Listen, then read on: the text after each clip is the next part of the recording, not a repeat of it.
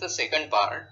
In this part, we are going to cover the remaining principles of treatment from modern medicine point of view, and in the third part, we will be dealing with 24 modalities as described in Ayurveda. Now, we have already seen stabilization of vital organs or pratyakheya chikitsa.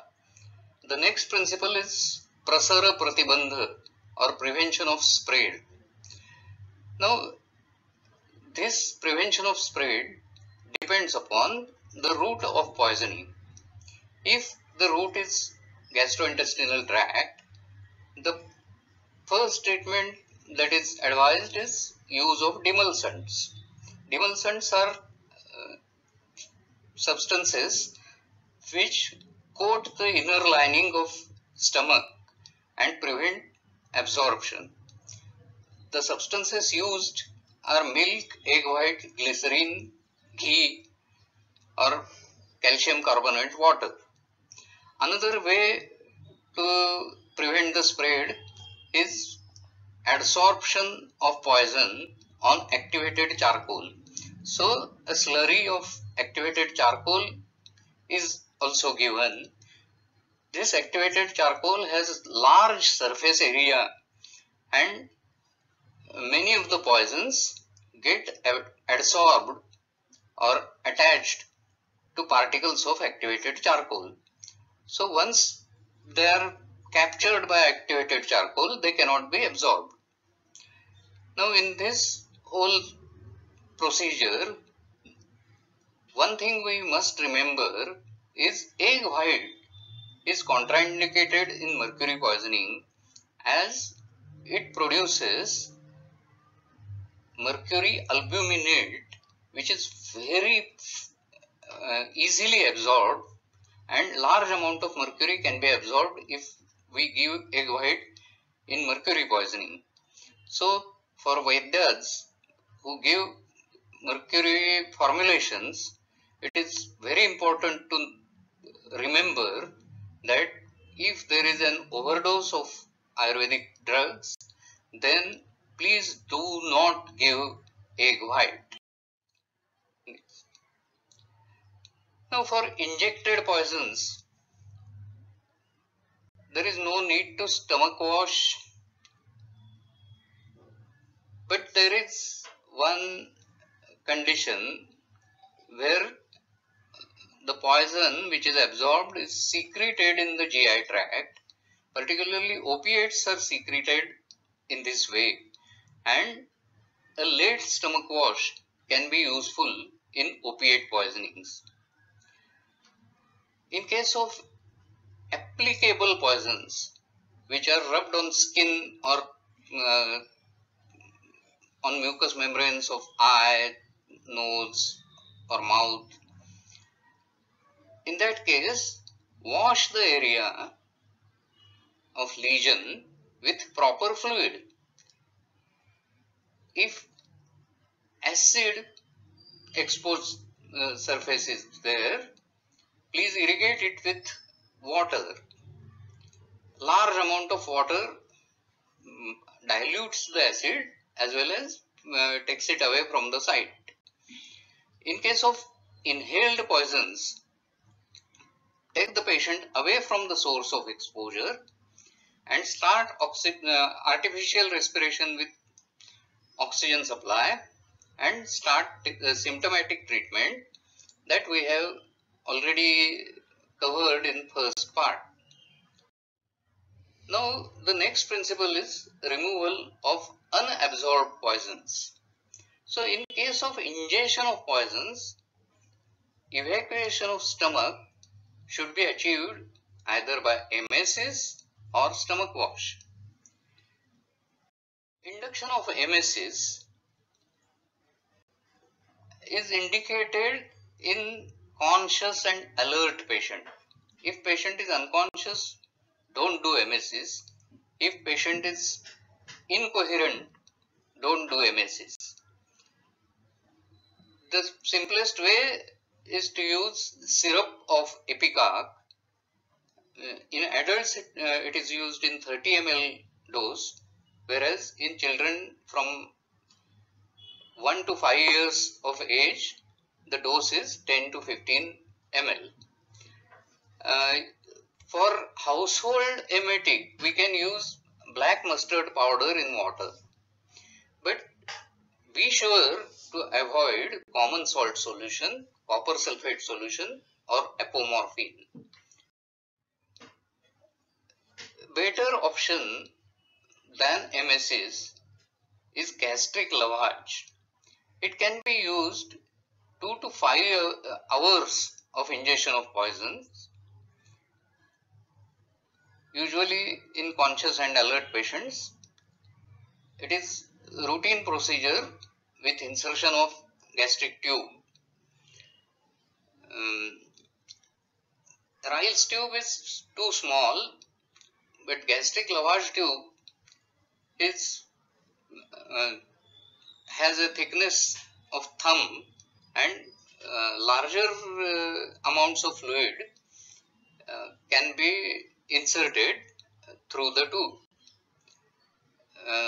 Warm water or potassium permanganate solution is usually used.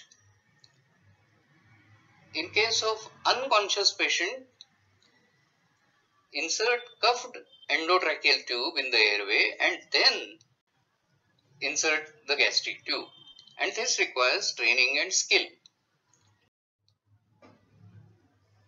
For gastric lavage, place the patient in left lateral decubitus position with head at lower level than feet.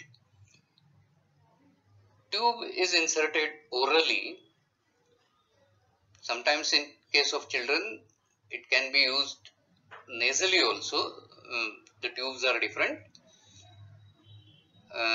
The tube should at least have half an inch of diameter and should be 150 centimeters or 5 feet long. Assure the tube is not in the airway.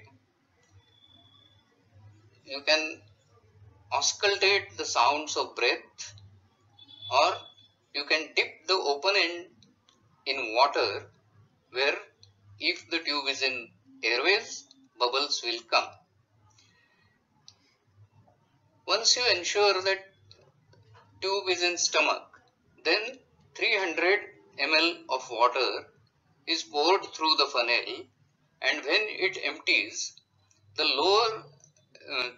end is lowered than the level of head, so that the fluid is drained by gravity.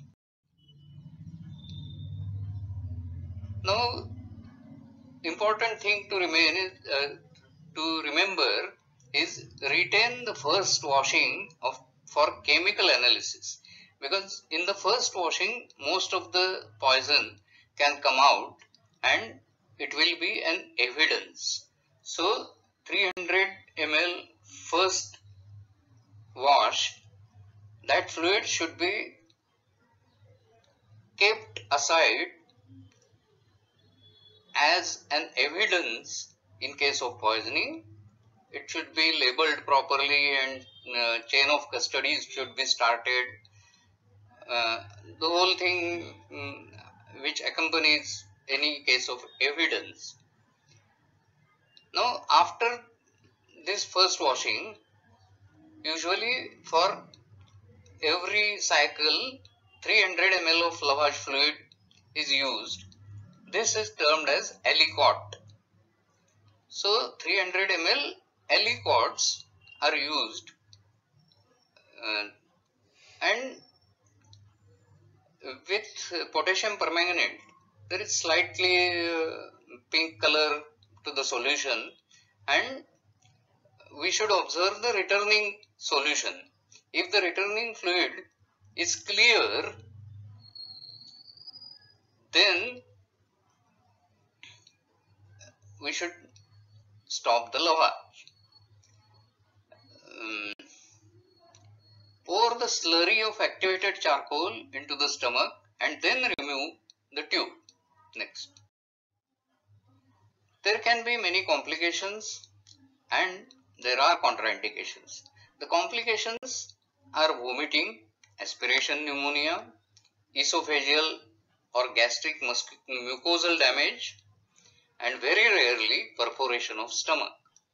Whereas in contraindications, do not use stomach wash or gastric lavage when the poisoning is from corrosives, when the poisoning is from convulsants, if the patient suffers from esophageal varices,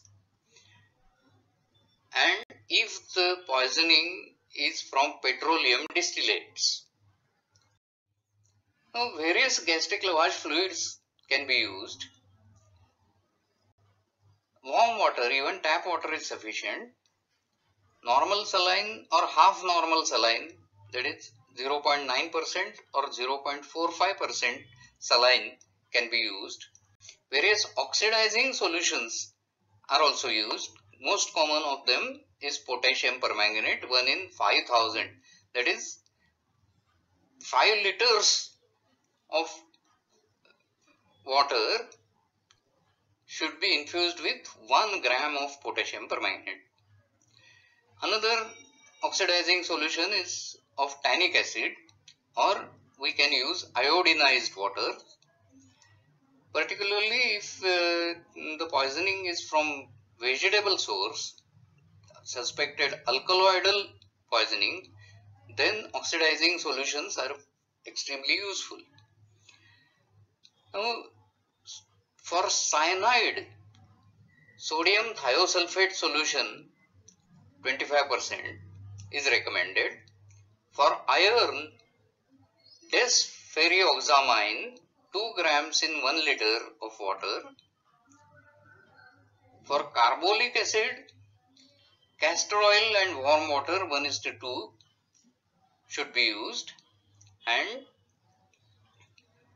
oxalic acid poisoning, we can use calcium gluconate in lime water, calcium hydroxide in water, that can be used. Now, the next principle is use of antidotes. Antidote is a substance which counteracts the effects of poisons. Various classifications of antidotes is seen in various textbooks, but commonest is as follows. First is mechanical or physical antidotes which act by minimizing the absorption of poison. As we have seen in demulcents, which can be used in corrosive and irritant poisons, are mechanical antidotes.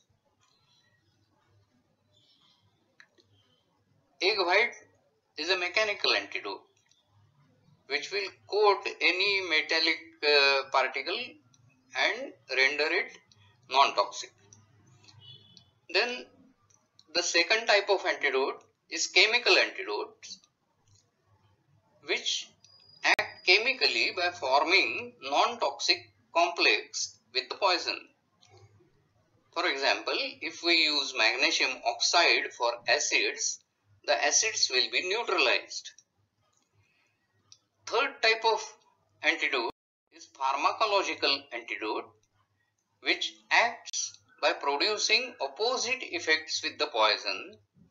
For example, naloxone is used in morphine poisoning. The action of naloxone is to reverse the actions of morphine. It doesn't act chemically with morphine, but it competes with the same receptors and removes morphine from the receptors. Now, fourth type of antidote is the so-called universal antidote. It is a mixture of substances which doesn't merit its name. The substances used are tannic acid 25%, milk of magnesia 25%, and activated charcoal 50%. Actually, The tannic acid is supposed to be useful for oxidation of alkaloids. Charcoal is for adsorption of poisons, and lime water is used for neutralization of acids in the stomach. Now, there are various antidotes which can be called as physiological antidotes, and they counteract the physiological actions of a poison. For example, atropine counteracts the action of parasympathetic poisons like physostigmine, and physostigmine counteracts action of sympathomimetic poisons like atropine. So atropine and physostigmine act against each other. Now, prazosin counteracts alpha-adrenergic action of scorpion venom, and Dr. Bhavaskar has demonstrated that using a simple medicine like prazosin can save lives in lethal scorpion stings. Now, there are specific antidotes for specific poisons. For paracetamol, it is acetylcysteine. For cyanide, it is amyl nitrite. For cholinergic agents, organophosphates, carbamates and amanitin, it is atropine. For oxalates, oxalic acid, fluorides, benzyl penicillin is used. For iron and calcium, calcium salts, iron and aluminium, calcium salts can be used. And for cyanide, again there are newer antidotes like desferrioxamine and dicobalt-edetate. Digitalis glycosides, there is a specific antidote called digoxin specific antibody fragment or FAB. Then for arsenic, it is dimercaprol or BAL. 4-dimethyl aminophenol or 4-DMPA is also used for arsenic. Ethanol can be used for methanol and ethylene glycol. Flumazenil for benzodiazepine poisoning, sleeping pills. Glucagon for beta blockers and glucose for insulin. For cyanide, hydroxycobalamin, part of B complex vitamin group, can be used. For paracetamol and ethylene glycol, methionine and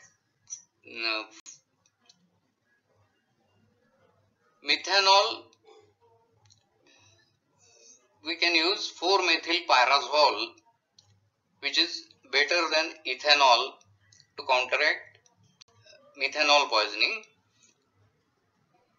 Desi daru or toxic alcohol is methanol.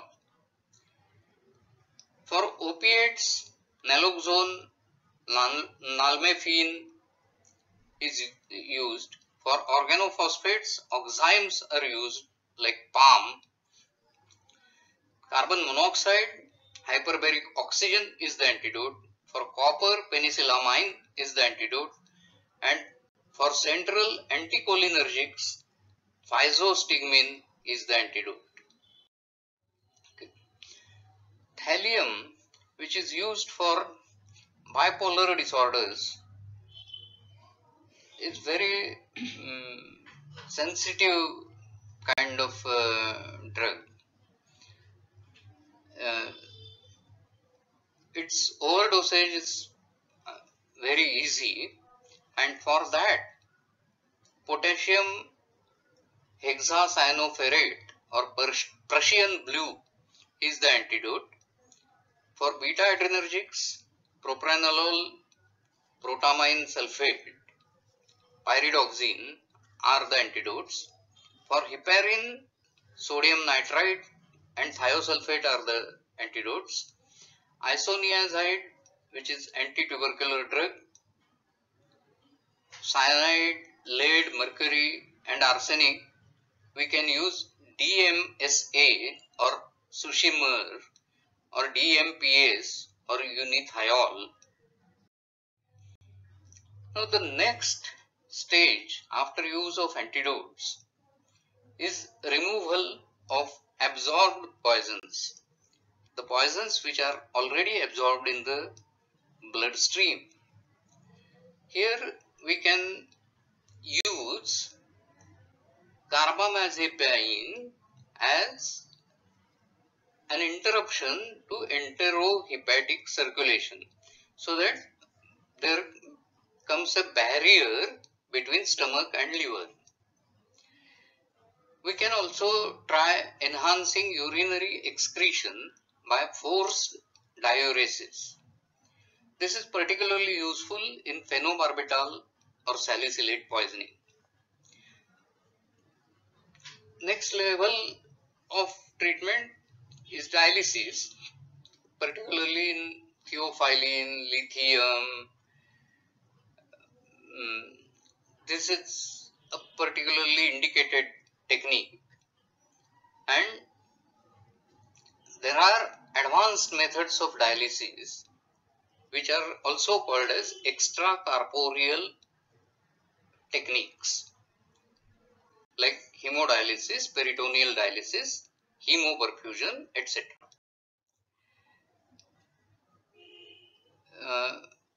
Other methods like purging, whole bowel irrigation, diaphoretics, the substances which induce sweat, and forced alkaline diuresis, all are used inside the body. When we take the blood out of the body, purify it and use it, infuse it again, the methods are called as extracorporeal methods. Corpora, as you know, is a Greek word for body. Extracorporeal means outside the body. Main four methods are used: peritoneal dialysis, hemodialysis, charcoal hemoperfusion and plasmapheresis. Indications of extracorporeal methods are severe poisoning, progressive deterioration in spite of full supportive care, when there is high risk of serious morbidity or mortality, when normal route of excretion of the toxic compound is impaired, when the poison produces delayed but serious toxic effects,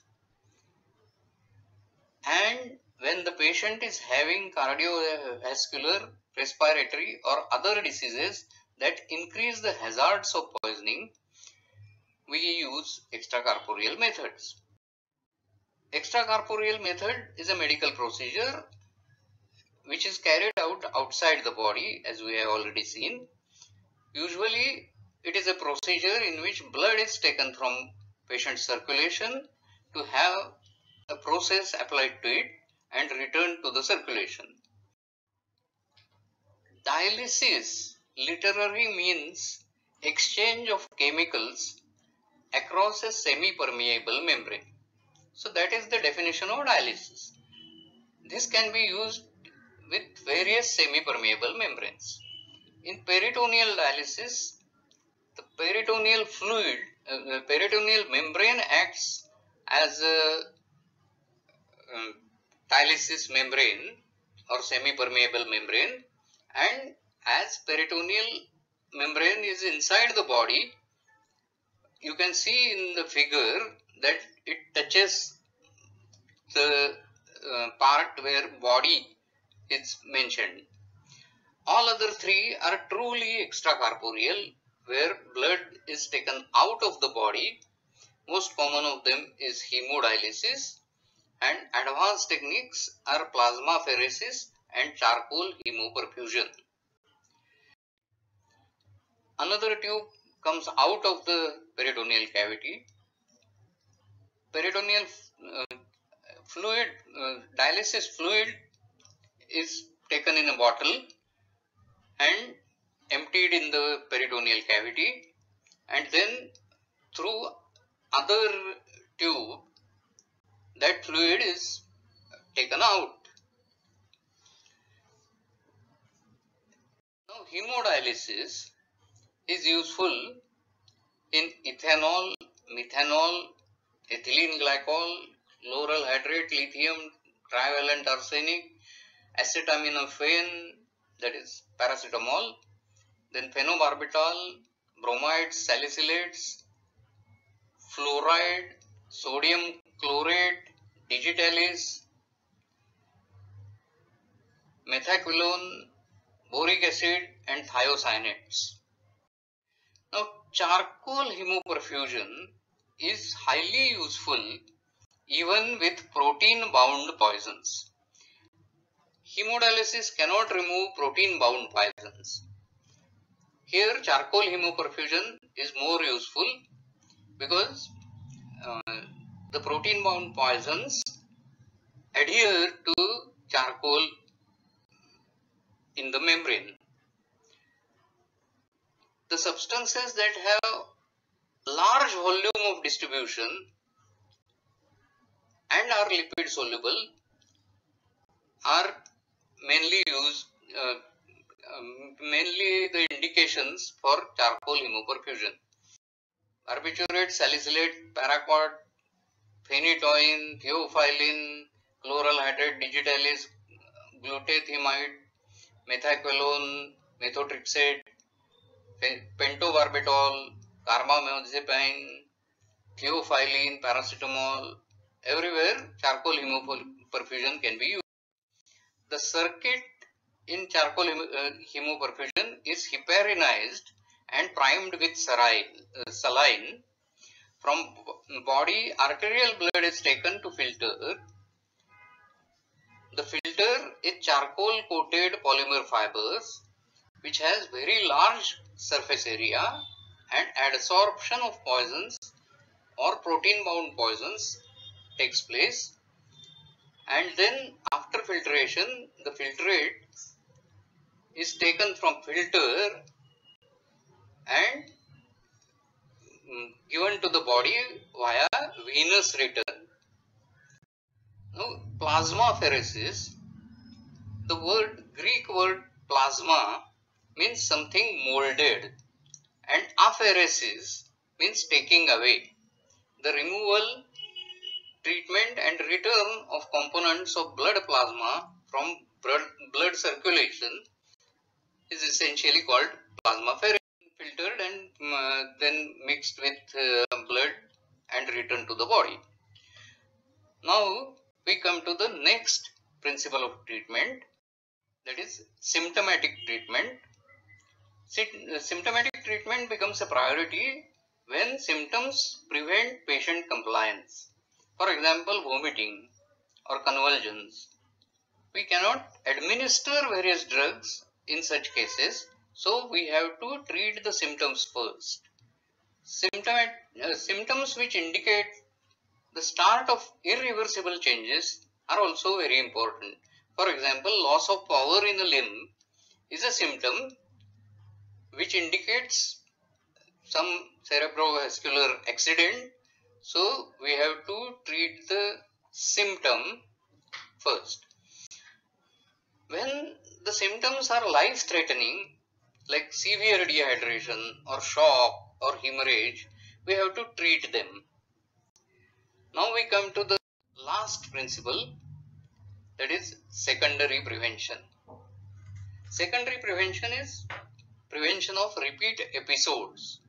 This is particularly important in case of suicides, but also in case of accidents. So secondary prevention needs adequate follow-up for secondary prevention. One objective of follow is treatment of complication, if any, and in case of suicidal cases, psychiatric treatment is needed for a long time. Psychiatric treatment may be very useful or necessary even for relatives and friends of the victim. Symbol or icon that this is poisonous, and there is also the treatment protocol on the label. So these things are important in secondary prevention. We will continue with 24 modalities of treatment as mentioned in Charaka Samhita in the next lecture, and their role